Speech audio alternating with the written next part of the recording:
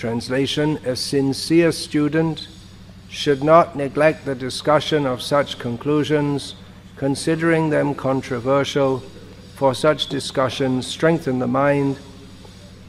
Thus one's mind becomes attached to Sri Krishna.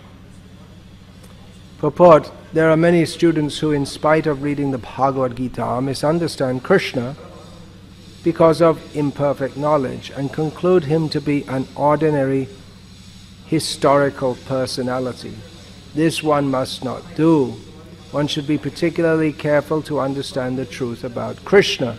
If because of laziness one does not come to know Krishna conclusively, one will be misguided about the cult of devotion. Like those who declare themselves advanced devotees and imitate the transcendental symptoms sometimes observed in liberated souls.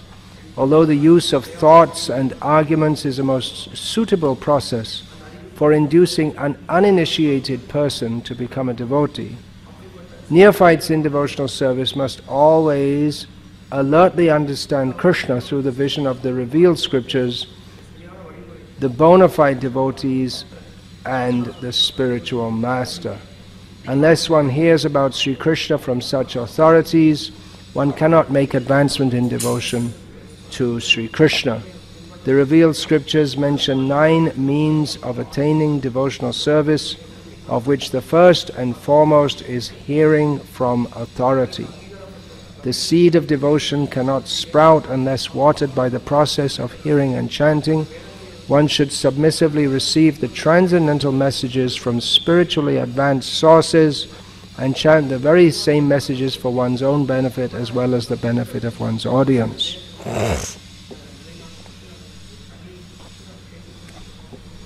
When Brahma described the situation of pure devotees freed from the culture of empiric philosophy and fruitive actions, he recommended the process of hearing from persons who are on the path of devotion. Following in the footsteps of such liberated souls who are able to vibrate real transcendental sound can lead one to the highest stage of devotion, and thus one can become a Maha-Bhagavat. From the teachings of Lord Chaitanya to Sanatana Goswami we learn, Shastra Jukte Shunipun Dridha Shraddhaja Uttam Adhikari She Taraye Shangsha. A person who is expert in understanding the conclusion of the revealed scriptures and who fully surrenders to the cause of the Lord is actually able to deliver others from the clutches of material existence. Srila Rupa Goswami in his Upadeshamrita advises that to make rapid advancement in the cult of devotional service, one should be very active and should persevere in executing the duties specified in the revealed scriptures and confirmed by the spiritual master. Accepting the path of liberated souls and the association of pure devotees enriches such activities. Imitation devotees who wish to advertise themselves as elevated Vaishnavas and who therefore imitate the previous acharyas but do not follow them in principle are condemned in the words of Srimad Bhagavatam as stone-hearted. Anyone like to suggest that verse? Tadashmasaram hridayam Ashmasaram hridayam. The heart is made of stone. Srila Vishwanath Chakravarti Thakur has commented on their stone-hearted condition as follows. Bahir ashru pulakayoho satorapi yad dridhayang na vikriyeta tad ashmasaram iti kanishtadhikarinam eva ashru pulakadi matvepi ashmasara hridayataya nindaisha. Those who shed tears by practice but whose hearts have not changed are to be known as stone-hearted devotees of the lowest grade. Their imitation crying induced by artificial practice is always condemned. The desired change of heart referred to above is visible in the reluctance to do anything not congenial to the devotional way. To create such a change of heart, conclusive discussion about Sri Krishna and his potencies is absolutely necessary.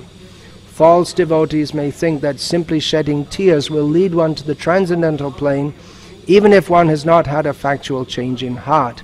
But such a practice is useless if there is no transcendental realization. False devotees lacking the conclusion of transcendental knowledge think that artificially shedding tears will deliver them. Similarly, other false devotees think that studying books of the previous acharyas is unadvisable, like studying dry empiric philosophies. But Srila Jiva Goswami, following the previous acharyas, has inculcated the conclusions of the scriptures in the 6 theses called the Shat Shandarbha. False devotees who have very little knowledge of such conclusions fail to achieve pure devotion for want of zeal in accepting the favorable directions for devotional service given by self-realized devotees. Such false devotees are like impersonalists who also consider devotional service no better than ordinary fruitive actions.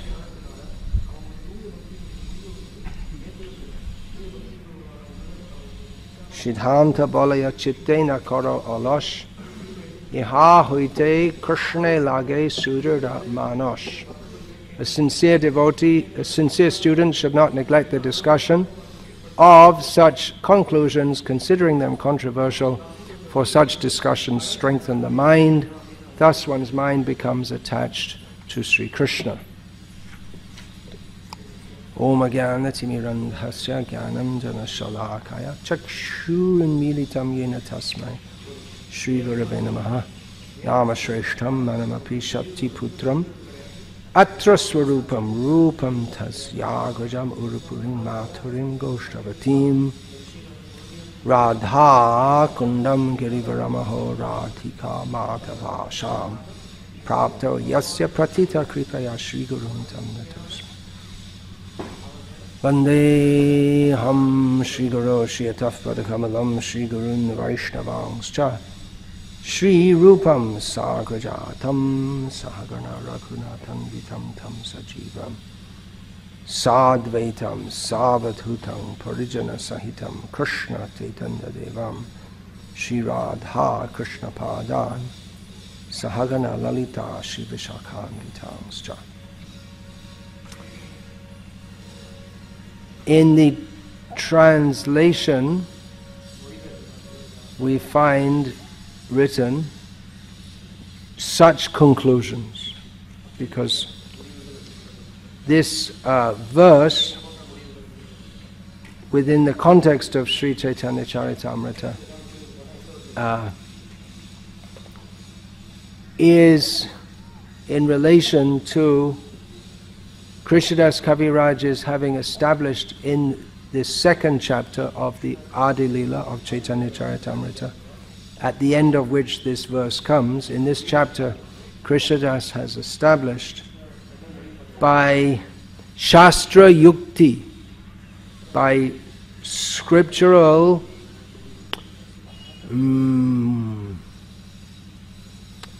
what's the word for yukti? Well, it means different things in different contexts. Scriptural discussion, scriptural argument. He has established that Krishna is the original personality of Godhead. But that if you say Narayan is the original, there's also no harm in that. But actually Krishna is supreme. And Chaitanya Mahaprabhu is that Krishna. So this Krishnadas Kaviraj Goswami has done in brief. He has summarized that which has been established by Jiva Goswami in his Shat Shandarbha. So this verse that we read today is in relation to that. The chapter finishes with a few more verses. Chaitanya Mahima Jani Aishab Siddhante Chitta Dhrira Hoya Lage Mahima Jnana Hoite. By such conclusive studies, I know the glories of Lord Chaitanya. Only by knowing these glories can one become strong and fixed in attachment to him. Chaitanya Prabhur Mahima Kari Bharatare Krishna Mahima Kahi Kare Abhishtare. Just to enunciate the glories of Sri Chaitanya Mahaprabhu, I have tried to describe the glories of Sri Krishna in detail. Chaitanya Goshair E Tattva Nirupan Shayang Bhagavan Krishna Brajendra Nandan. The conclusion is that Lord Chaitanya is the Supreme Personality of Godhead, Krishna, the son of the king of Vraja. Krishnadas Kaviraj Goswami, in the opening chapters of Chaitanya Charitamrita, establishes what he has described here as Chaitanya Goshair E Tattva Nirupan, the establishing the ontological position. Must be a word for that in Sanskrit, which I can't think of just now. Tattvasaram, I guess. Tattvasara, it would be in Sanskrit, the ontological position of Sri Krishna Chaitanya Mahaprabhu. And he says that without understanding that, one cannot properly understand Chaitanya Mahaprabhu or Chaitanya Charitamrita. So it's necessary to understand that. This verse that we read today, the main verse we're commenting on, Siddhanta Balya Chittena Karoha Alash. It is often quoted, not exactly within the context in which it appears within Chaitanya Charitamrita, but within the broader context in which is completely valid, that Siddhanta, which is translated here as conclusion, that is necessary to understand for every devotee. This Siddhanta. What is the Siddhanta? The correct philosophical understanding. In other words, the correct philosophical understanding means to understand reality as it is. And everything else that goes in the name of philosophy is just a waste of time or a confusion, source of confusion. So this is a very important verse for all those who want to be devotees. Because, as is analyzed in this purport and later further in Sri Chaitanya Charitamrita, one cannot come to the topmost level of devotion unless one has a clear understanding of who Krishna is, according to Siddhanta. And those who have very little understanding of Siddhanta or misunderstandings, they are known as Kanishta Adhikaris, or very weak and neophyte devotees. Now, the topics here, which are discussed in the beginning of Chaitanya Charitamrita, they are, within all of Srila Prabhupada's books, some of the most difficult philosophically. So he may ask that, well, is this Vaishnava Siddhanta that's only meant for intellectuals? You can't expect every devotee, I mean, everyone can be a devotee, everyone can chant Hare Krishna and be a devotee and do service, but is it expected that, is it required that everyone understand this Siddhanta in great detail? Actually, the answer is yes. But it's not wholly an intellectual process.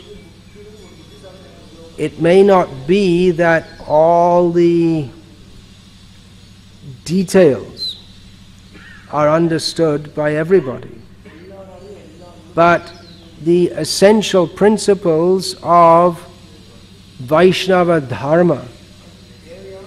It's necessary for every devotee to understand this, otherwise they cannot advance. They cannot actually be proper devotees. And we find that Narottam Das Thakur, in his previously immensely popular writings, immensely popular among Vaishnavas of Bengal, he has given all the Siddhanta of Gauriya Vaishnavism, but in very easy form, very simple. Anya Deva Shrainai Tomare Kahinu Bhai A Bhakti Paramakaran, for instance, is just an example. He has written that I am telling you, brother, that not taking shelter of gods or conceiving of gods other than Krishna, this is in itself a major cause, or the major cause, or the major platform on which bhakti takes place. In other words, if you're trying to find shelter elsewhere than Krishna, you can't really be in bhakti. Bhakti means aikantiki, fully on Krishna. So we find this Prem Bhakti Chandrika begins with that. Anya Bhilashita, he quotes this verse, and then he explains that in detail, in simple, very simple language. Gives all the, in his Prarthana and Prema Bhakti Chandrika, explains it all. My personal experience in the 1980s, I met with several, or probably most of the then still present in the world disciples of Srila Bhakti Siddhanta Saraswati Thakur. And not all of them were highly intellectual. Many of them were simple in the sense of being not highly educated. But they all, actually there were some exceptions, one or two exceptions. They all had a very clear understanding of Vaishnava Siddhanta, and they would quote just a few key points from Narottam or from Chaitanya Charitamrita. They would quote them again and again, and that just kept them fixed. And the ones who were not very clear or fixed, they're the ones who, there were just one or two I found who were not very strong in bhakti at all, because they didn't understand, they hadn't taken it to heart.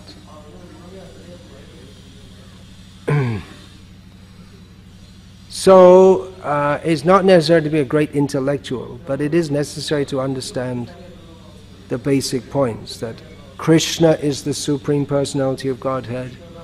We, Jiva Surupoi Krishna Nityadas, the Jiva is the eternal servant of Krishna. Mayavad is absolutely kicked out as far away as possible. Completely, not as far away as possible, just completely. So even more subtle point, achintya bheda bhed. This is essential for every devotee to understand these points. The oneness and non-oneness, or the difference and non-difference between Bhagavan and the jivas. So all these points are essential for everyone to understand, and devotees should go on hearing about this and discussing about this and understanding this. Now, what about, here at this point, a question may be interjected. What about the verse from Bhagavatam, Vasudeve Bhagavati Bhakti Yoga Prayojataha Janiatyashu Vairagyam Jnanam Chayada Haitukam? That by performing devotional service unto Vasudeva, Krishna, then automatically jnana, knowledge, and vairagya, detachment, arise. So you may say, well, what's the need then of studying Siddhanta? But bhakti, as Srila Prabhupada points out here, actually this purport is a rendition of the Anubhasha of Bhaktisiddhanta Saraswati Thakur, given to us by Srila Prabhupada. So here it is stated that the revealed scriptures mention 9 means of attaining devotional service, of which first and foremost is hearing from authority. So bhakti includes hearing. It not does it include, but it be shravanadi shuddha chitte kariya. Bhakti arises with the first process in that arousal of bhakti is hearing. So, hearing about Krishna from authorities, naturally, that hearing one is supposed to learn. So you may say then, how can you say that bhakti, knowledge arises from bhakti, from the performance of bhakti yoga, if the first process of bhakti yoga is hearing?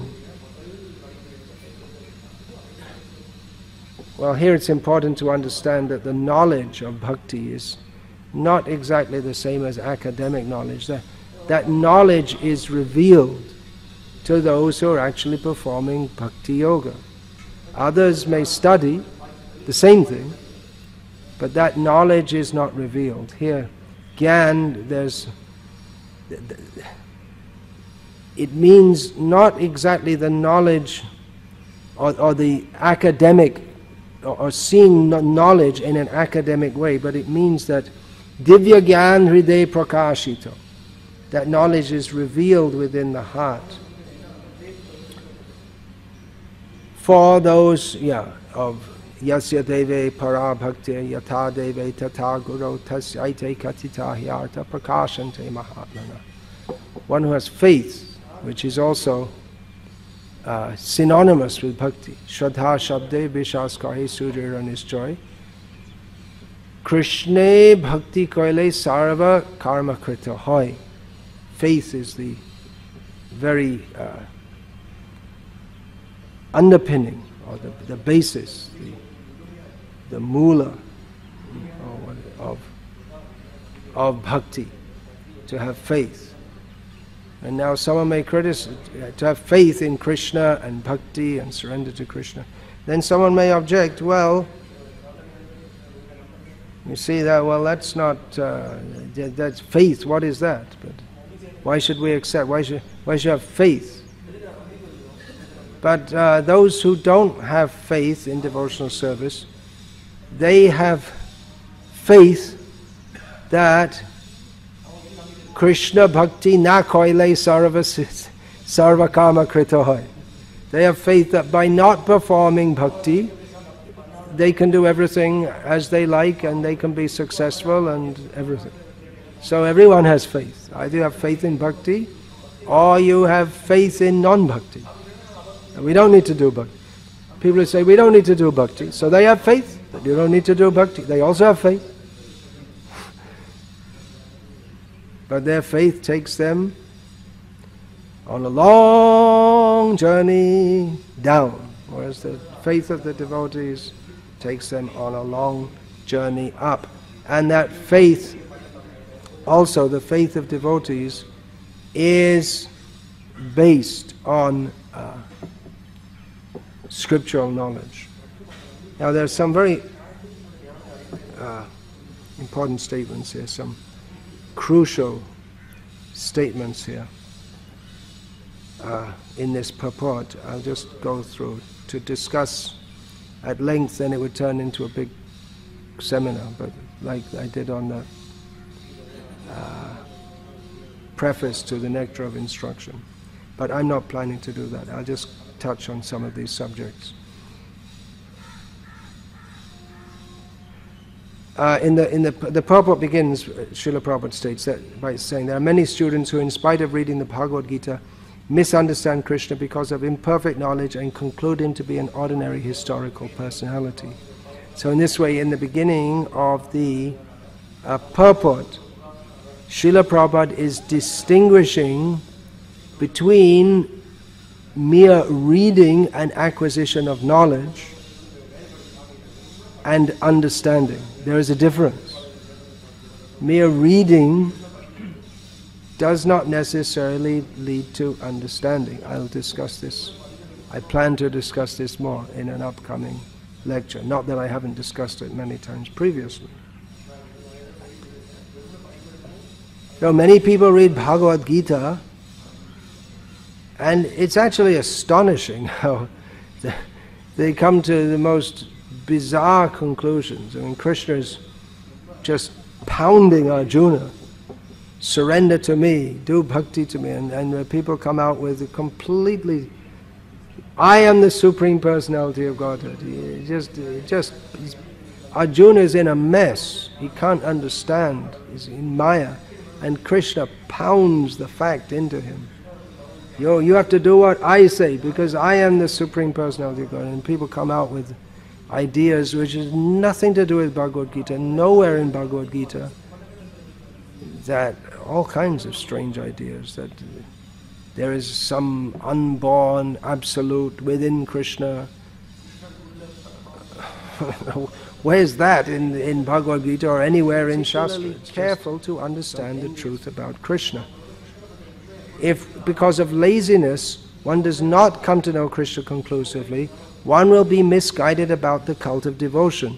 So if one does not apply oneself to understand in detail what is bhakti, all the different, why we accept Krishna as the Supreme Personality of Godhead, why we worship Krishna only and not demigods, why we do not worship Krishna for material gains, what is the proper attitude within bhakti, what is the role of the guru. There's so many points to understand. Unless we understand these conclusively, all these points in detail, then one will be misguided. If we don't understand properly, then we understand improperly. So it is a common misconception that you somehow or other just bring people into bhakti and stick a bead bag in their hand, get them to mumble something resembling 16 rounds and get them initiated, and that's it, job done. Put another number. We increase the numbers. But it is often seen, unfortunately, within our International Society for Krishna Consciousness, that many people who are following something, they don't have a clear understanding of devotional service. What does it mean to surrender to Krishna? There's this vague idea, it's not clearly expressed, that if you chant Hare Krishna, that's all you need to do. There's no need to consciously try to surrender or to try to understand Shastra or to, for instance, as I often say, because it's widespread, anartha or obstacle in devotional service is this idea that you can have a little sense gratification on the side, eat some kami food and go to movies, and at the same time you're a devotee. And this is against the conclusion of devotional service. People who think like that, they are misguided. It's interesting, the use of the term. Misguided means that they accept wrong guidance. One who is clear in understanding bhakti in all details, they cannot be misguided. Someone may come to them and say that, well, you see, let's go and see a movie. And someone will say, well, we're not supposed to do it. I said, well, I know, I'm senior, I know what I'm doing. This is a very interesting movie. It'll help you to understand Krishna consciousness better. I say, oh, okay, all right, it's good for my bhakti. I'm going. I'm only going because it's good for bhakti. This is misguided. And those who, there are persons who declare themselves advanced devotees and imitate the transcendental symptoms sometimes observed in liberated souls. I mean, it'd be very interesting to go through this in great detail. That the Prakrita Sahajiyas, they imitate ecstatic symptoms, but even those who are fully liberated souls, they themselves don't usually show such symptoms. Sometimes they may do, not all the time, like the Prakrita Sahajiyas do, when they're in the company of others who they're expecting praise from. Otherwise, they don't. We may think, well, Prakrita Sahajiyas, you see, that's them people over there. But although there may not be overt symptoms within Vaishnava society of the Prakrita Sahajiyavad, the very fact that, or if devotees are not eager to understand Siddhanta in all details and apply it in their lives, then that in itself is the seed of Prakrita Sahajiyasm. It's a light,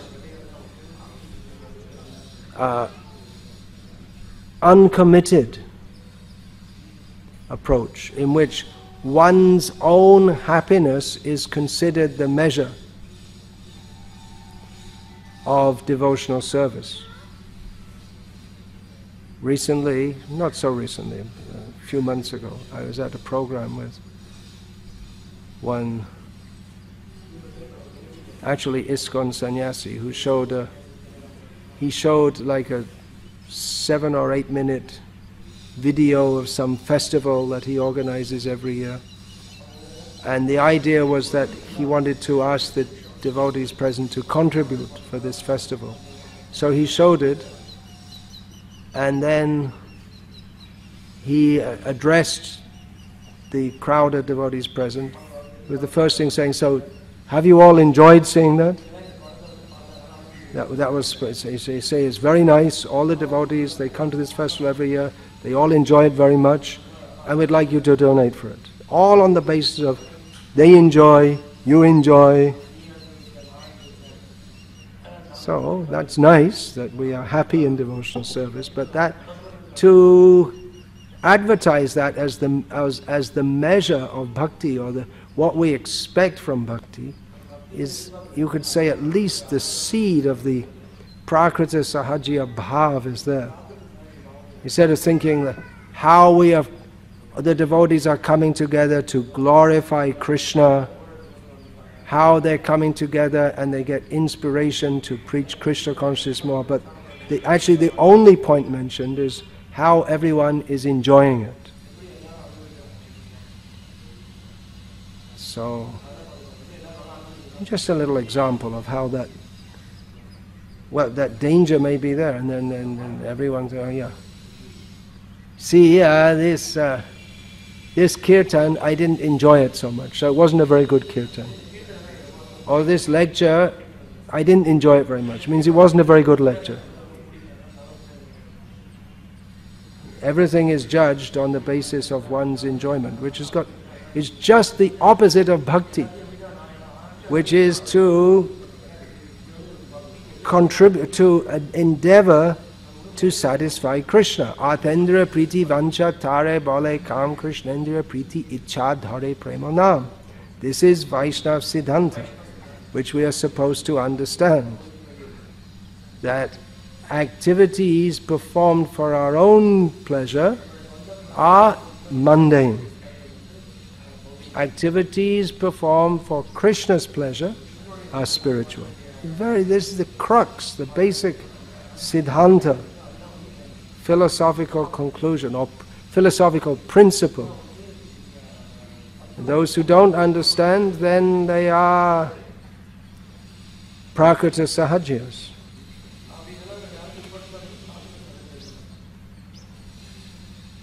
So neophytes in devotional service must always alertly understand Krishna through the vision of the revealed scriptures, the bona fide devotees and the spiritual masters. Shastra, that is Shastra, Vaishnav Guru. Unless one hears about Sri Krishna from such authorities, one cannot make advancement in devotion to Sri Krishna. And here it's talking, here specifically mentioned about hearing the Siddhanta. Unless one hears in this way, one cannot advance.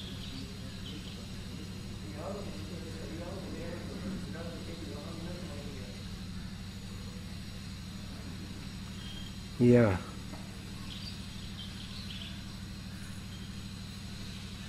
To make rapid advancement in the cult of devotional service, one should be very active and should persevere. One should be very active and should persevere in executing the duties specified in the revealed scriptures and confirmed by the spiritual master. Those who may appear to be very elevated Vaishnavas and imitate the previous acharyas, but do not follow them in principle, are condemned, in the words of Srimad Bhagavatam, as stone-hearted.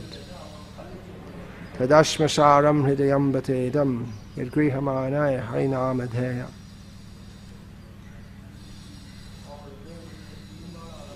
Now, here's a very important point. The change of heart.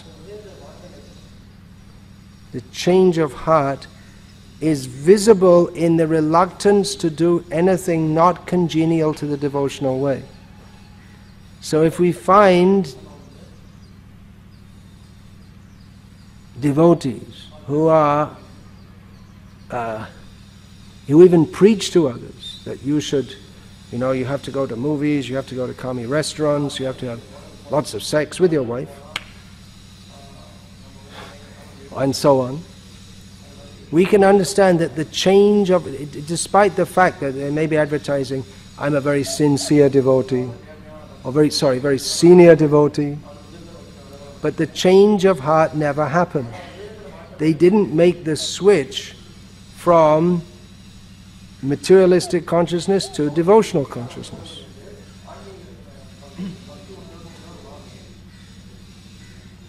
Why? To create such a change of heart, conclusive discussion about Sri Krishna and his potencies is absolutely necessary. False devotees may think that simply shedding tears will lead one to the transcendental plane. Or they may think that, I had a vision of Krishna, or I feel something in my heart, or I heard Krishna's ankle bells tinkle. They may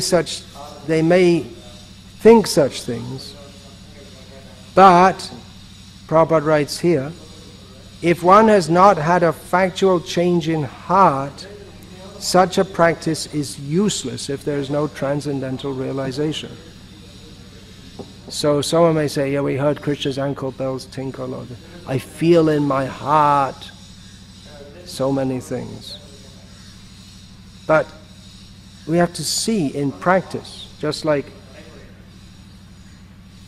Bhakti Siddhanta Saraswati, if someone would say, in my dream I saw, or I went to Vrindavan and I saw Krishna having Ras Leela, then why did you come back to your materialistic life? If you actually saw Krishna in Ras Leela, then why did you come back to continue being a worm in stool, dressed as a human being, carrying on with your materialistic way of life?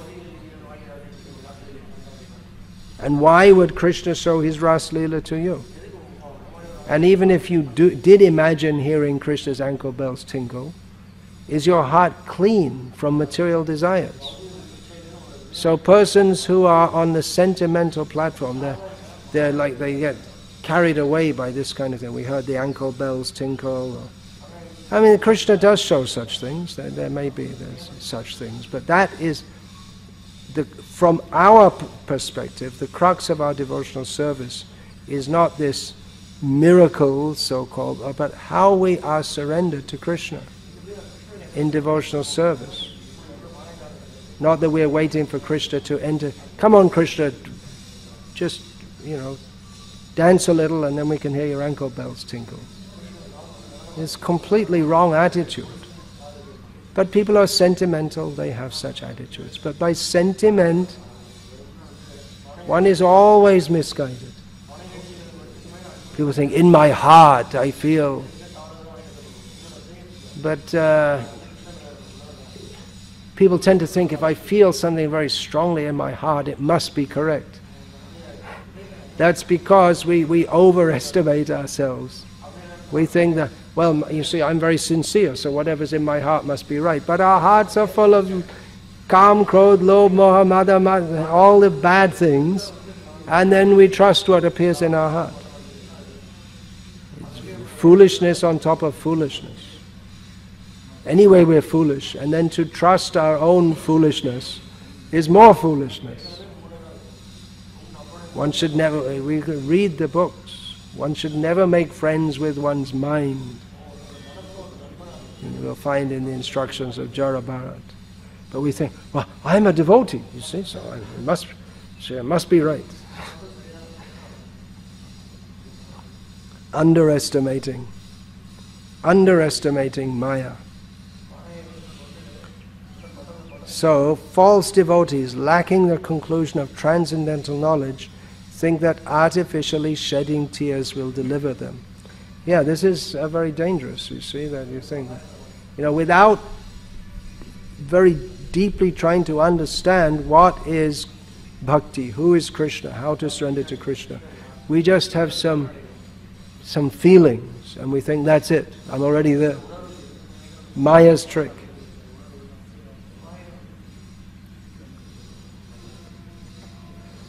So therefore, Srila Prabhupada, he stressed so much, studying his books, in which he's given all the conclusions of devotional service. Yeah. So studying these books is essential. Otherwise, how can we understand devotional service? Studying, hearing. Such, here, talking about false devotees. A lot of talk in this purport about false devotees. False devotees, within the context of this purport, refers to those who are lazy to understand the conclusions of bhakti. They're not sincere. They're not trying to understand what bhakti is. Means they have some preconception of what bhakti is, and they follow that. They don't try to understand from Shastra and the Acharyas what bhakti actually is. But they think, bhakti, I know what bhakti is. And then they do whatever according to their own imagination, which may be, 20%, 30%, 50%, 70% right, but then the other parts may be just some sahajya, mayavad, mundane. We're doing everything right, we're getting up for Mangalarti, we're doing this, we're doing that, but then some mixture, some mundane welfare work, or some impersonalism, some sahajyaism, and you're off track. You're on a tangent. Means looks like you're going on the same path, but gradually you're going off. So Srila Prabhupada refers to false devotees are like impersonalists who consider devotional service no better than ordinary fruitive actions. Yeah, impersonalists, they think that karma and bhakti, they're okay. They're all right for pious people who are not very advanced. By doing so, they'll gradually come to the platform of realizing that all is one. So say the impersonalists. Go and find someone. Go find an impersonalist. Beat them on the head. Every day. It's good for your devotional service to find some. You don't have to, not literally with a club. It's also not bad, but it's not allowed by law. So, but verbally at least we should, with siddhanta, with shastric arguments, We should show how the impersonalists are wrong. It's not all one. Krishna is, we are not the same as Krishna. Krishna is supreme. We have to surrender to Krishna. But the Mayavadis, they think that, well, people who do karma and they do bhakti, it's all the same. Because actually in karma, there is a semblance of bhakti. Kangshanta karmanang sitim yajante iha devataha. In karma, there is worship of demigods to get some result. And in bhakti, there is worship of Krishna. But not to get a mundane result, to get the result of the opportunity to serve Krishna more and more. That is bhakti. But to an outsider, it may seem the same.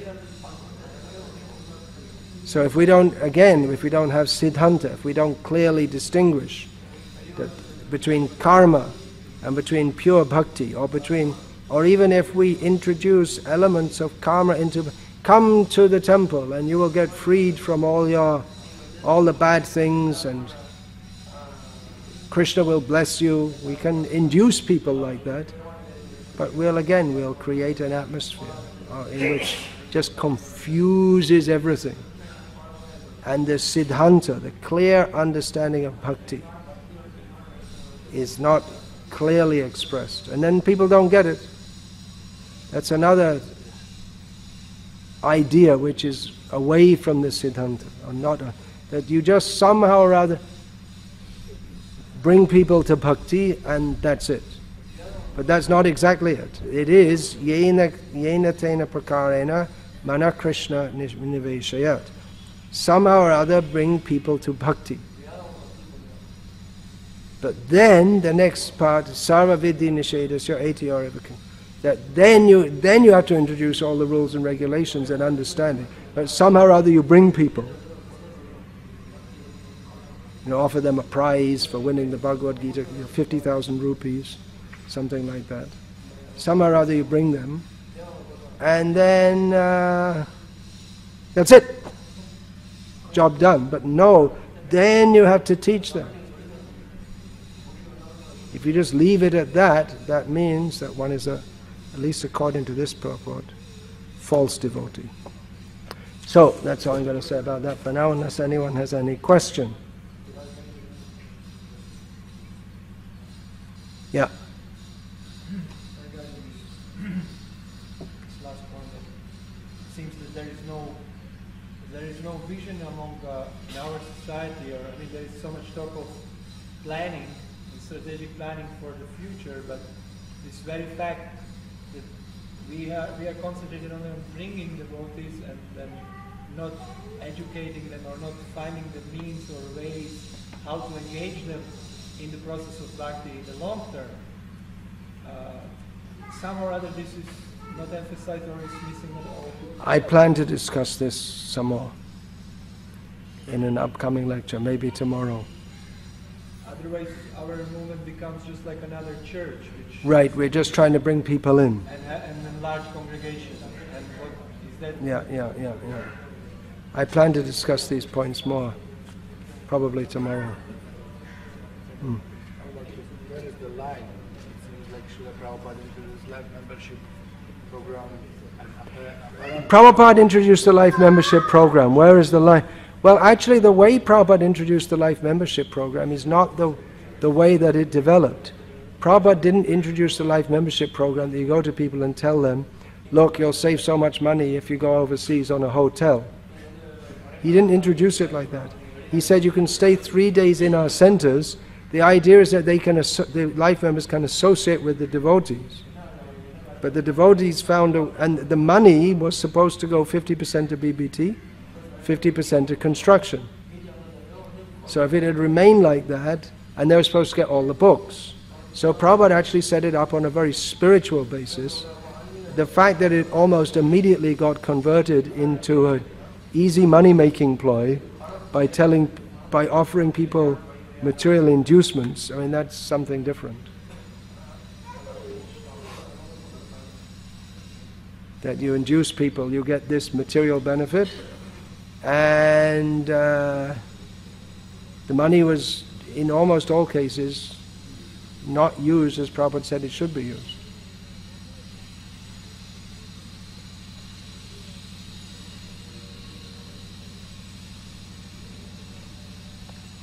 Yeah, okay, so, yes?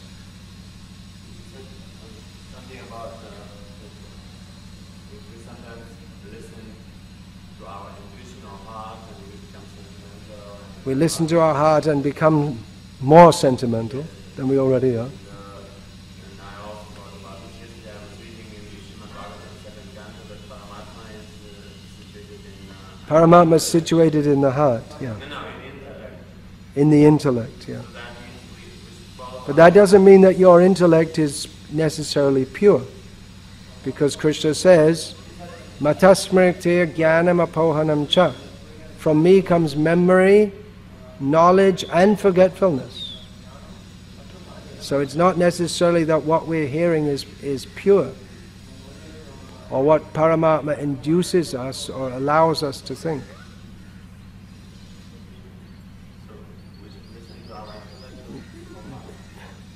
One should listen to the message of Shastra as received through authorities and try to understand that through purified intellect.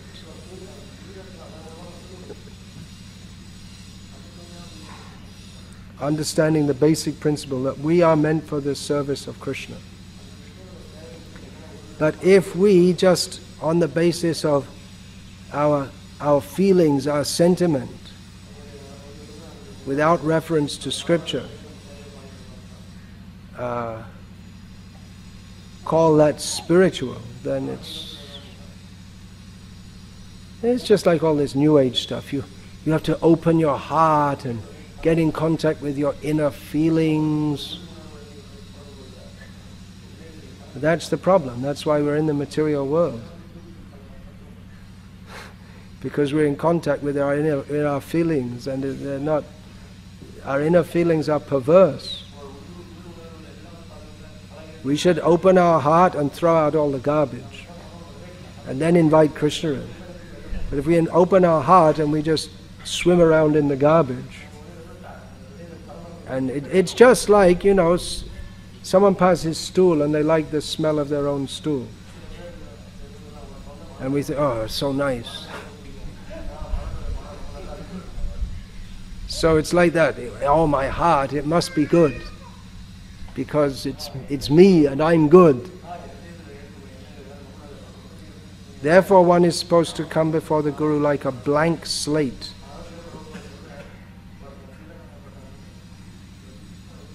Thinking, I know nothing. I require to learn.